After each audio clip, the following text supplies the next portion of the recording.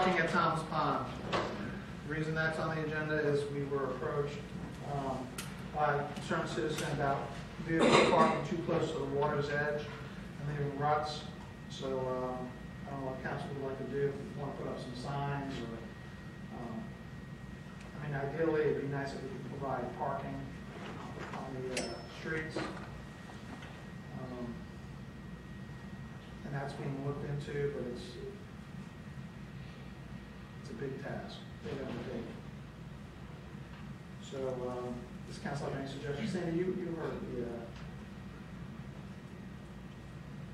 citizen. Well, the concern was is that the ground is so wet, it's just making ruts, and that won't come back when it dries out. The wood is there, it's not going to pop back up when it dries out. I also saw someone boating on the pond this week. They were fishing. Was it in a boat? Somebody who lives on that pond? I don't think so.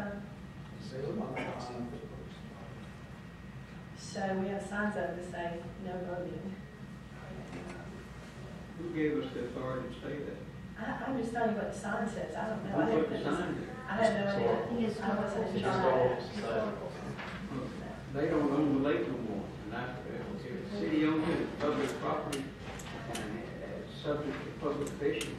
Well, the problem you have is launching the boat and riding down on the grass and pulling it into the water and pulling it out. It's the damage to the edge of the pond. What about liability for a boater has a mishap on that water? Are those signs going to protect the city, or? Well, for any kind of water hazard, liabilities generally, you assume the risk of using it unless there's something unusual or inherently dangerous about the water that someone would not be able to see. For example, if it's a wading area, but in the middle there's a big slippery hole that you can't get out of, or something like that. But normal bodies of water, if you go into it, you do that, you do so at your own risk. But it's your pond now, or at least you control a large portion of the boundary of the pond. You can control the land that you own however you deem appropriate. But to put a boat in that water, not living on that pond, you're going to be really rutting out the edge because you're putting your. You don't have a ramp. You don't have a ramp, that's right. So that addresses the same problem that we're talking about, destroying the pond's edge. So, I mean, I want people to enjoy the lake, but I want to see the land around the pond damaged because that's the whole point. We want it to be beautiful and want people to enjoy it. But people drive their cars right to the edge of the water. I ride my bike every day. I don't know how they get out of there as wet as it's been, as close as they are. And you have the issue of the alligator. an alligator? Well, I don't know how many there is, but there's an alligator over there. Yeah, and that's just going to always happen. You got water, you have, things. Old Tom was no longer there till I helped catch him. He was 12'6". Yeah. So I would think maybe we ought to appoint somebody, a committee or something, to come up with some ideas on how we can not control it, but to make it safe, for people. And maybe look at how much it would cost us to put some parking over there. We don't need much, just, for 10 spaces or something like that. Maybe just to pave us a little area and say parking only here. And I'm just, Right. because they park there because they have nowhere else to park. That's true. They're going to come down there and want people to be able to enjoy the pond. I was thinking if we just keep them back from the water's edge and just say, no parking beyond this point. But, Just put some signs. I just don't know if the signs are the way to go. But, if we're going to maintain the integrity of the pond, we have to do something. I'm not a big sign person because I think it takes away from the natural beauty, but so does ruts all up and down, the pond. So, pick your poison. The signs that are there now, I didn't know how they got there, but they're attractive. I mean, they blend right in with the environment. Have you noticed them? Did you see them? I noticed some of them, but not. They don't like stand Right. out or anything like that.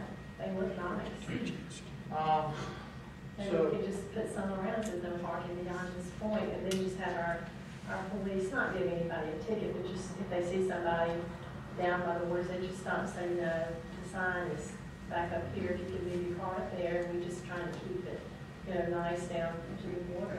We don't give anybody a ticket or anything like that. I think Mr. Patterson and I will go down to the pond and take a look and see how far down, cars can park and exactly where.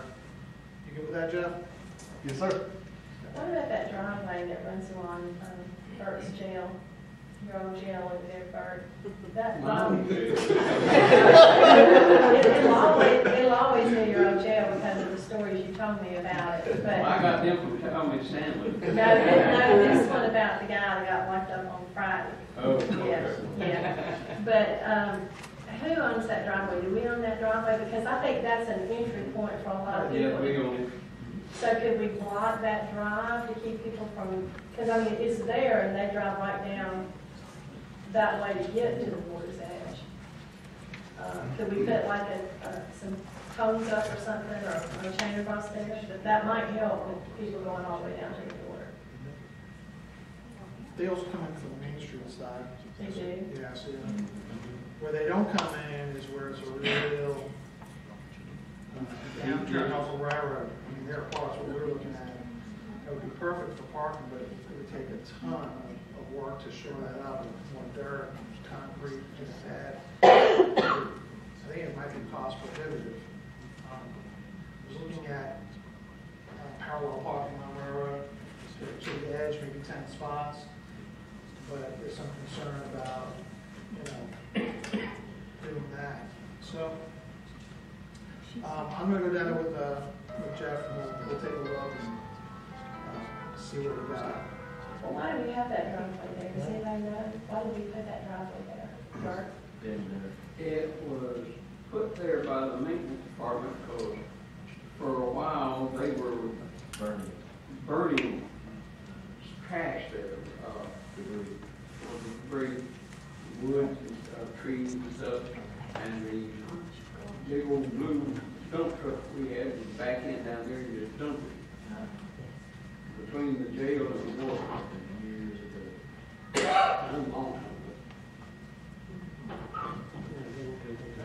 Mr. Mayor, while we're talking about beautification, can someone call the railroad mess and come clean up their mess that they left over there? When they replace those cross ties, they have big old humps of the broken up ones. There's paint cans over there. I mean, it looks awful from here all the way to the Sandlin house. It's terrible. I can't believe they left it looking like that. Have you seen it? Yeah, just ask them to come clean it up. It's like they just left it. They picked up the big pieces and left all the rest of it there.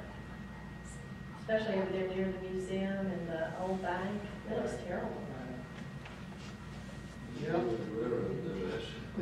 they're a tough thing to deal with. Just either they clean it up or we're gonna clean it up and send them a bill.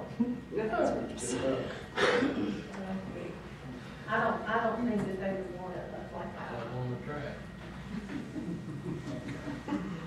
Okay, so we'll get back on the next council meeting on the parking at Thomas Pond. Fencing proposal